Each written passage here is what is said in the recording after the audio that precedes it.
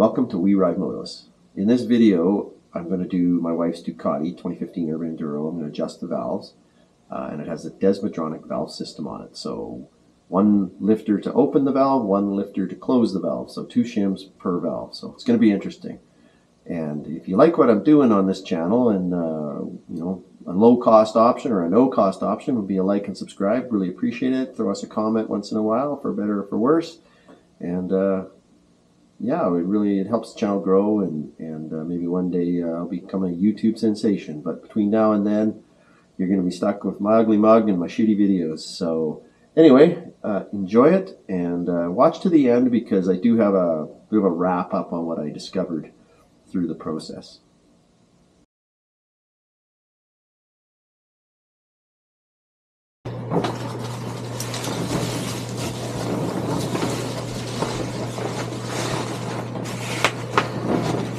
All right.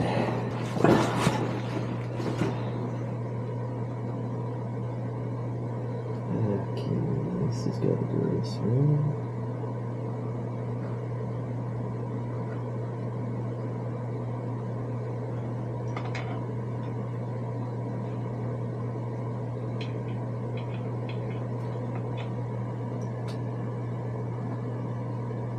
Let's just put this.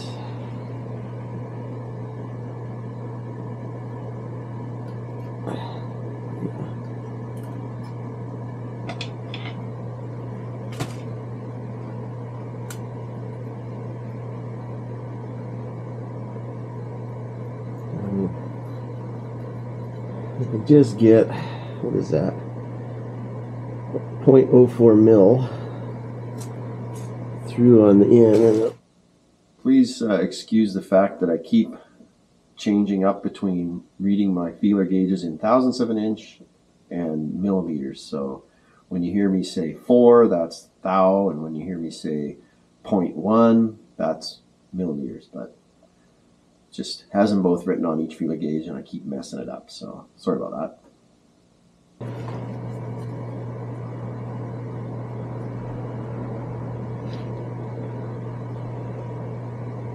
I'm just going to put a little piece of paper in that hole for the oil, because I don't feel like fishing shit out of the motor.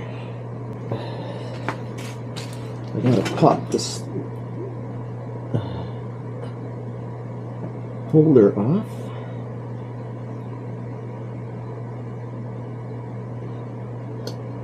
Okay, there's the valve holder. Just gotta find that sweet spot, I guess. There we go. Okay. So now there's the in shim. Now comes the dodgy part.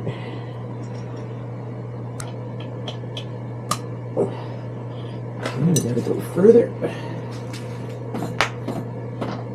What I'm doing is rolling the engine ahead enough that I can push that valve in.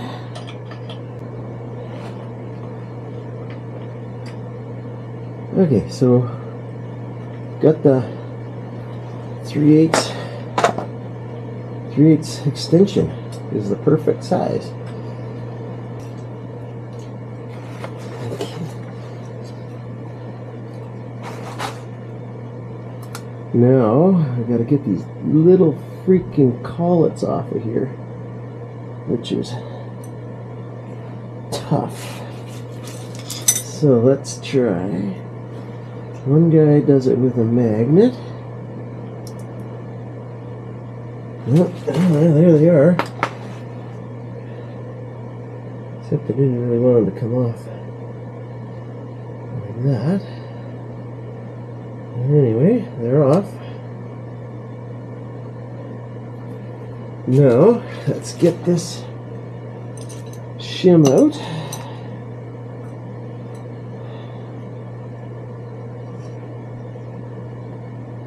Okay, there's the shim, and this shim is a 2.90. If I'm allowed to be 0.1 to 0.15 and I'm point nothing, I gotta go at least, well, if I go 0.1, so if I go 2.8, there's an 8.5.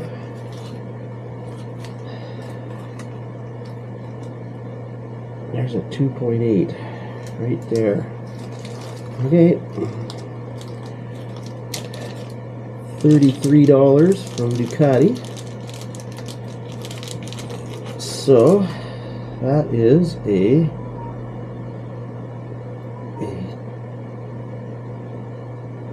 2.80. 2.80, in she goes.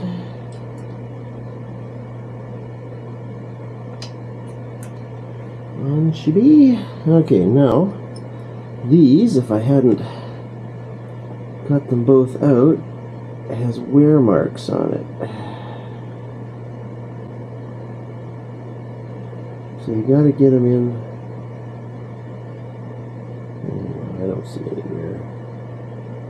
Maybe that's the bottom. Let's go with that. Now let's see how many times I gotta do this before I cuss. I'm gonna put a little tiny dab of grease on it. Just to hold it. Okay, that's got some grease so it sticks to my finger. Let's put that.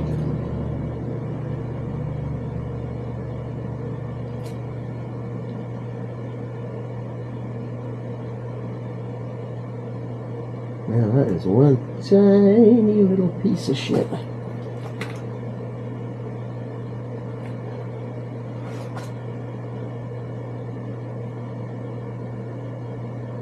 Okay, that's one. Now the guy says you just put that in and you roll it around. Well, let's put it on the top. Okay, now we'll try to put the other one. A little more grease.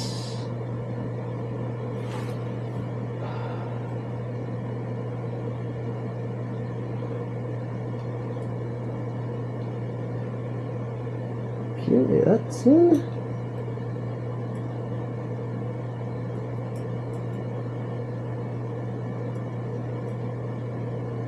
Okay, that's the collets in and the shim in. That's not tiny at all. Okay, let's put this back on.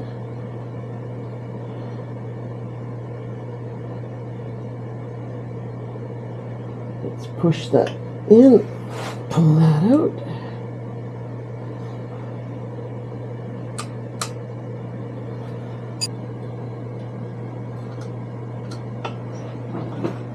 Okay.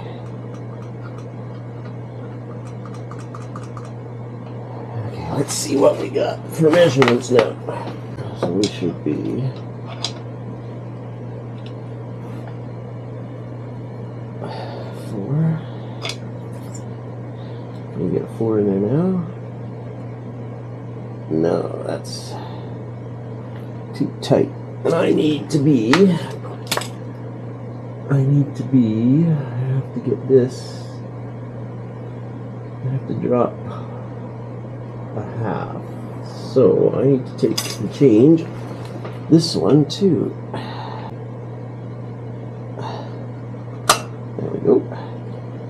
So I need to. This one is a 2.85. Now I'm going to drop a 0.5. Here's an opener for 2.8.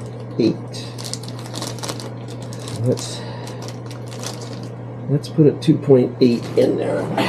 Give us a little more room. Okay, so now we should be 0.4.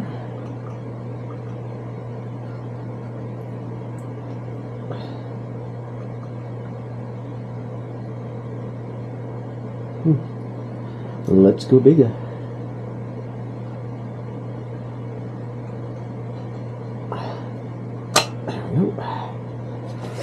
2.8, let's go at 2.75, and that better be it, because that's what I bought. What do we got?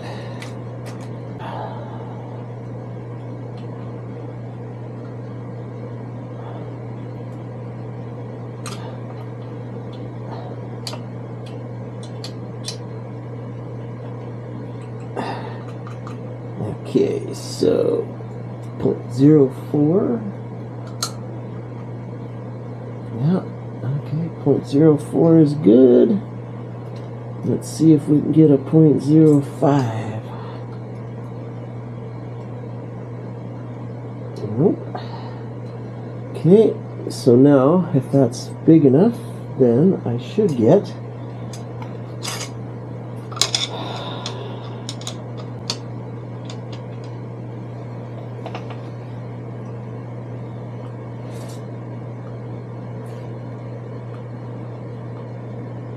that's 0.05. The opening spec is 0.1 to 0.15, which would be 6 thou. So if we can't get, so we're right on the tight end of that. Right.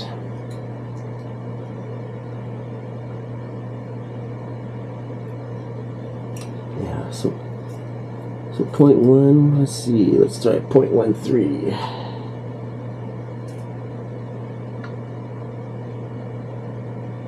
No, so we're going to call it 0.1. Yeah.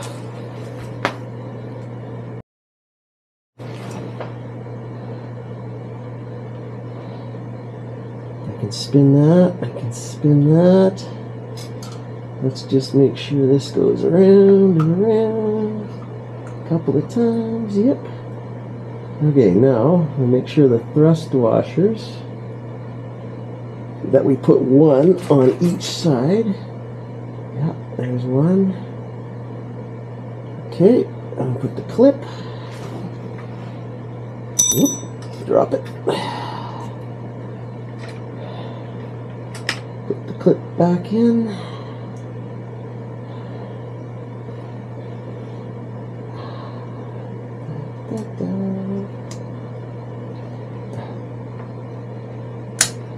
Okay, clip is clipped.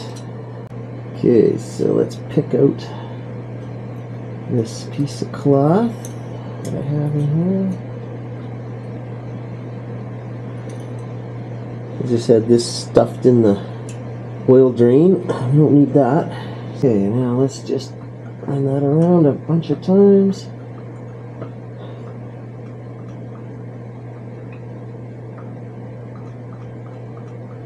I don't feel nothing. Okay, so now if we want to have this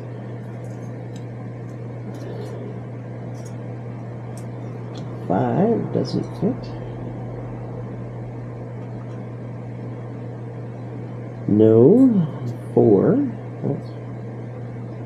That's 4. 4 fits. So that is 0.1 mil. And then 0.13 does not. And I need to be between 0.1 and 0.15. So I'm perfect. Now, if I want to have, the other one is 0.05. So if I'm 0.1, and that means 0.15 would be the biggest.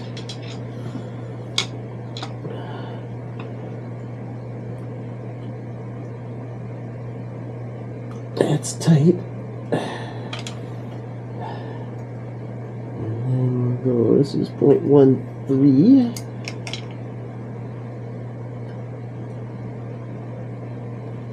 Yep, 0.13.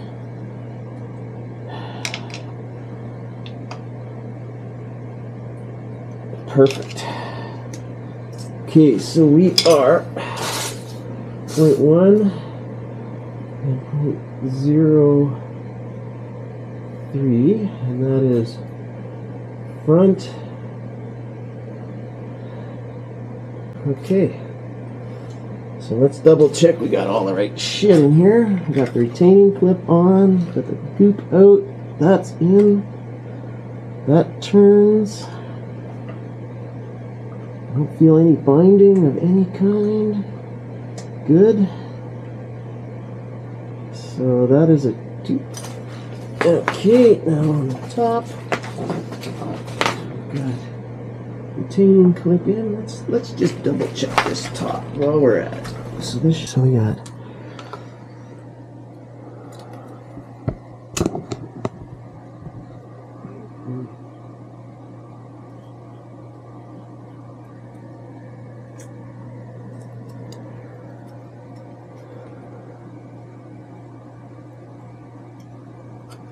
okay.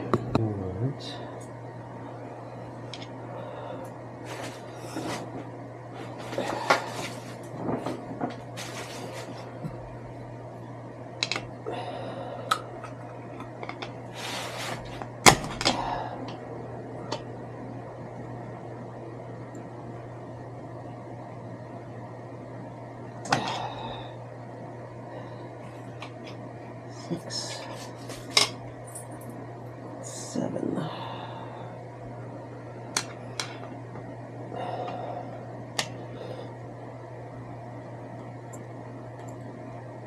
Nope, so 6 fits, 7 fits.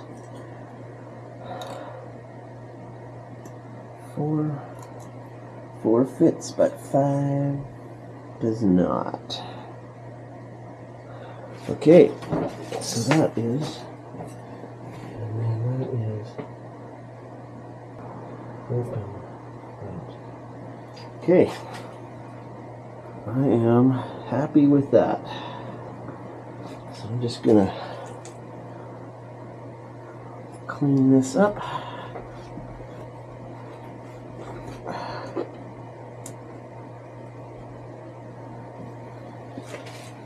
Okay. Well, I'm not going to film putting these on, other than a little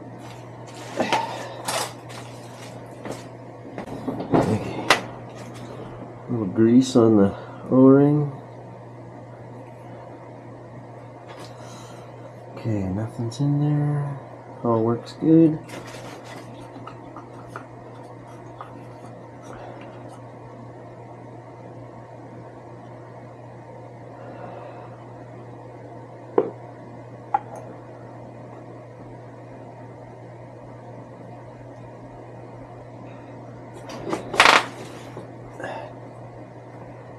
Okay.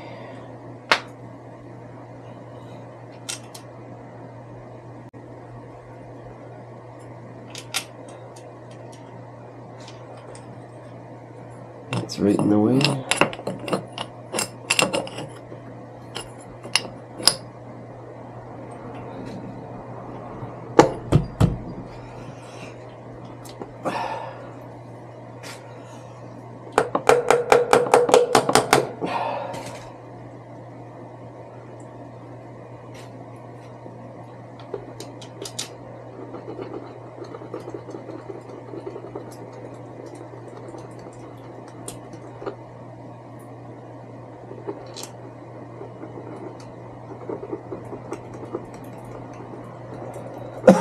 Okay, I'm not gonna film that, so we'll just button her up. What I gotta do is I've got to get all these.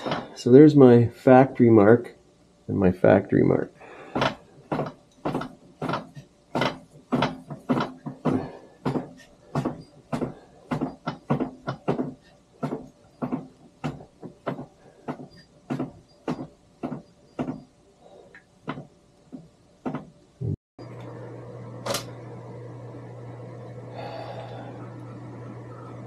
That is like that.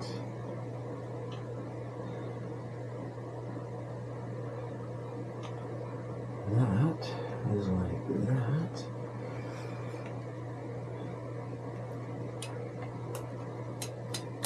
Oh wait, that is not too extra, is it?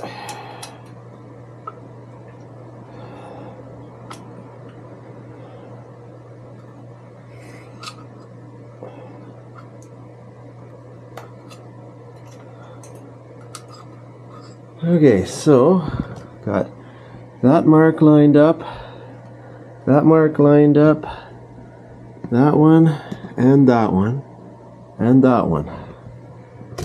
So that should mean we are, I'm just going to put a little bit of tension on that. 6 mil.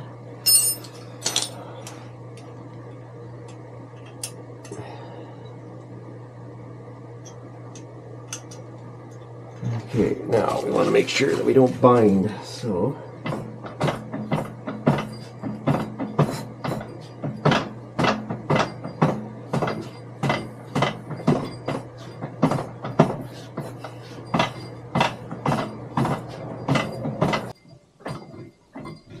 okay, perfect. Everything's back. So now we have to adjust these to a frequency, believe it or not. So I have an app called Spectroid. And what I do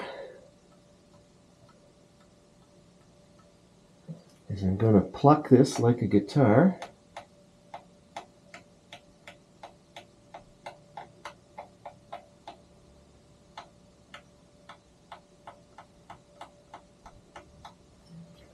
This is awkward. Okay, let's try this again. Okay. That reads 105.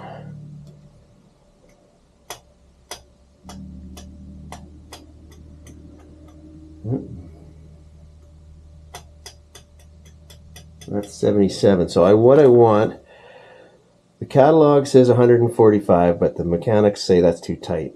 So online it says 99 to 110. So the vertical cylinder is at 105 to 107. So I want to get this one roughly the same. So that is a 6 millimeter. What the hell is my 6 millimeter?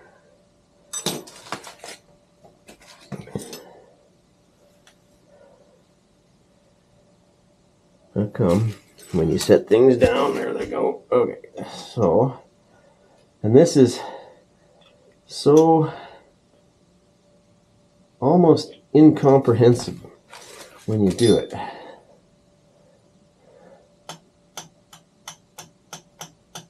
Now I'm at 160, way too tight. That's the thing. It's so little. 125.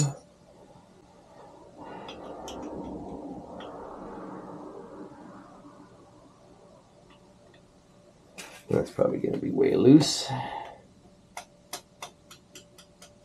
Yeah, 81. It's almost like you can't even. There.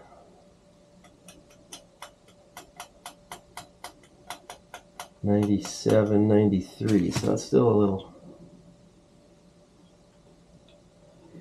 little loose. Anyway, it's trial and error basically. 140.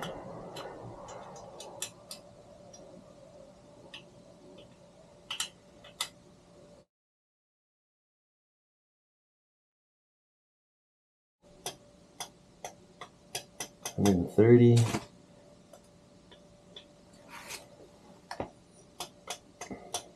67.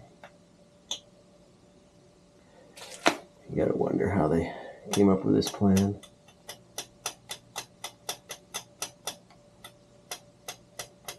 130.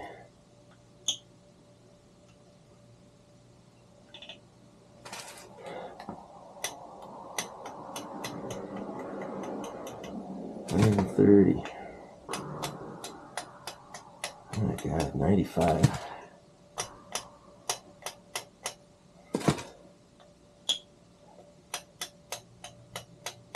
$95.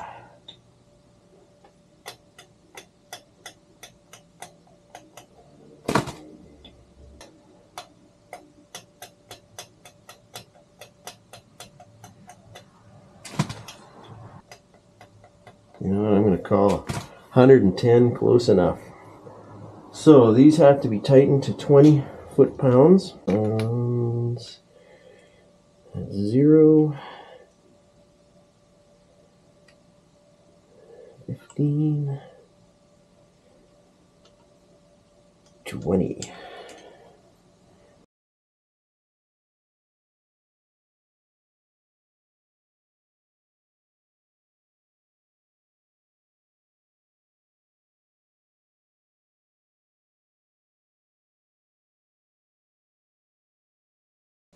Let's check that frequency one last time.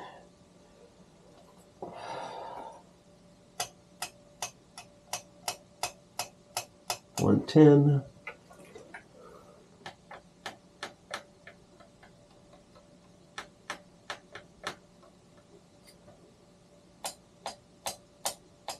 $105.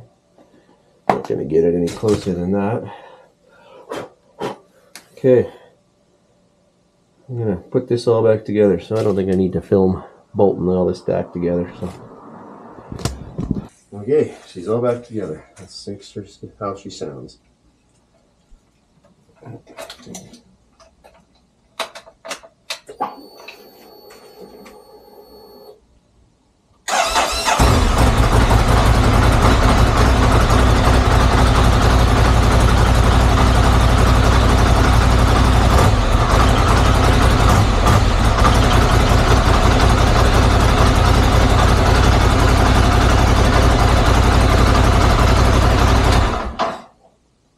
It's good. She's alive. Put her all back together. Call her a day. Okay, so this will be a wrap up, kind of a talk of what I learned when I did the Ducati. So it's a 2015 Urban Enduro. It's a V-twin, 2 valves per cylinder. So as much as I poo-pooed the Ducati to my wife, you know, it ended up being a very easy bike to work on. Getting the valves, you know, you got to take battery out and part of the airbox out, and then you can get to the back 2 cylinders, which wasn't terrible. Getting the tank off is by far the biggest pain in the ass, and I did manage to break one of the quick release tabs that are on there. So I did the little tie wrap hack, they call it, to re-secure it. And what I found, though, is you have to make sure that you use a narrow tie wrap so that it can get in the little groove to hold the teeth in, hold it.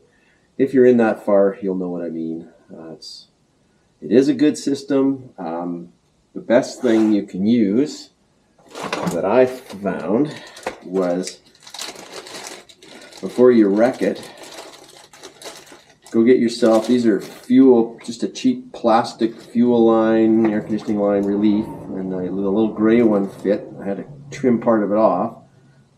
But you can get your hand in there and you slip this over, and then you just push this little thing up into that quick release, and it just drops right out. But by the time I figured this out, I'd already broke it. So lesson learned. So maybe you can not do that.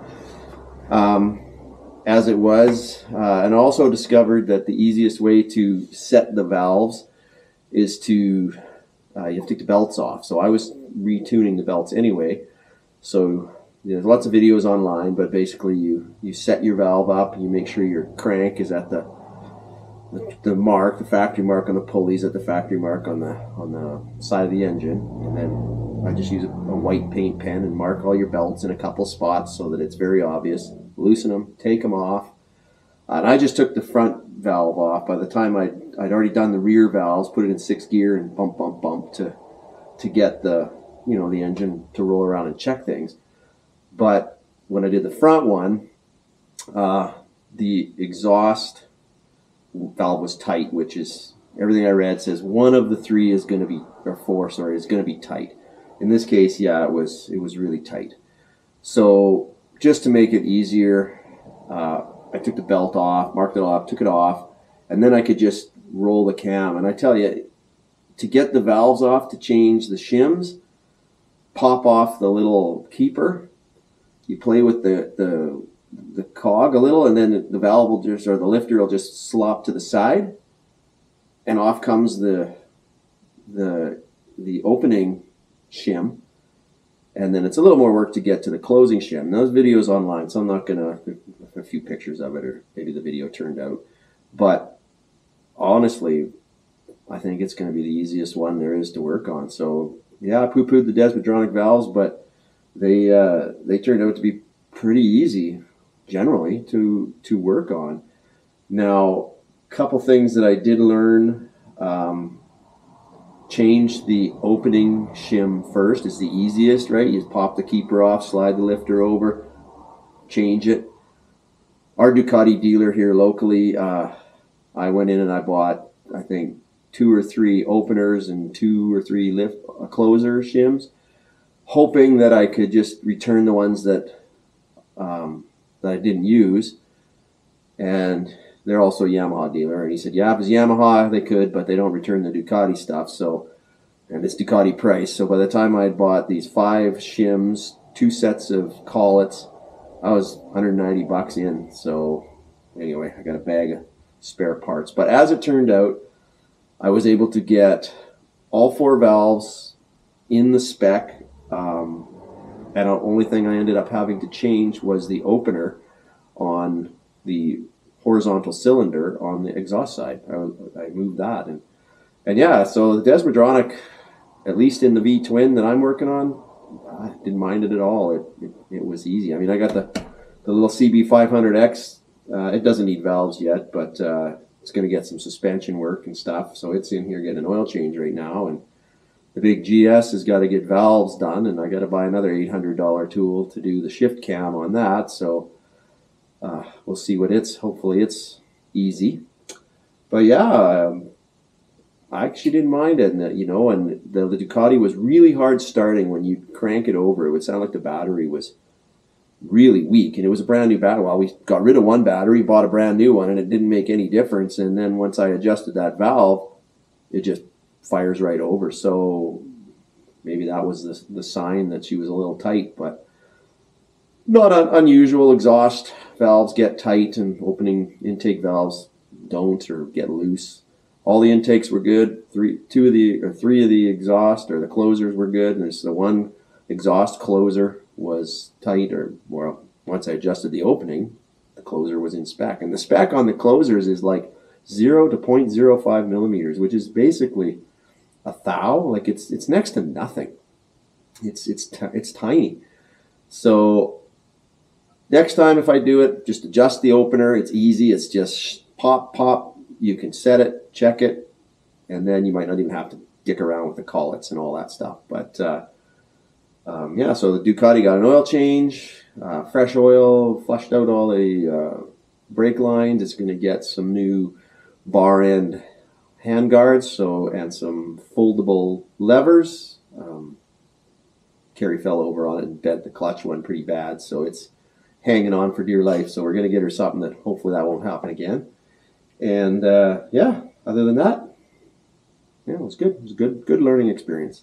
So one additional thing that I should mention, when I took the gas tank off, getting the electrical connection undone was a little tight. So what I usually do is on those things, I'll put just a little tiny bit of grease or something on the rubber seal, and then when you push it back in, it goes in and out a lot easier. Now, unfortunately, it has 5 little, very small prongs that got to line up with 5 very small holes on the 2 connectors, an automotive style connector. And I had inadvertently bent one of those little prongs. Now, luckily, I was able to get in there with some needle nose pliers and straighten it out without breaking it off. Had I broke it off, I would have been in, well, I would have said some words, because the perfect fix is a whole new pump assembly, which is not cheap, or rip it all apart and do some kind of hack job, which I probably would have opted for. But I was able to fix it, got it straightened out, and got that plug back on there. So just be super careful when you're, it's got to fit in just so, but I would visually look and make sure all those 5 little prongs are nicely lined up, and tweak them if you need to. But, mine just got totally bent. The bike wouldn't start. It would crank over, but it wouldn't. There was no fuel, and so it caused me about a 2-hour delay to finally figure that out, and then, of course, got it running, and it's all good now. But just be aware.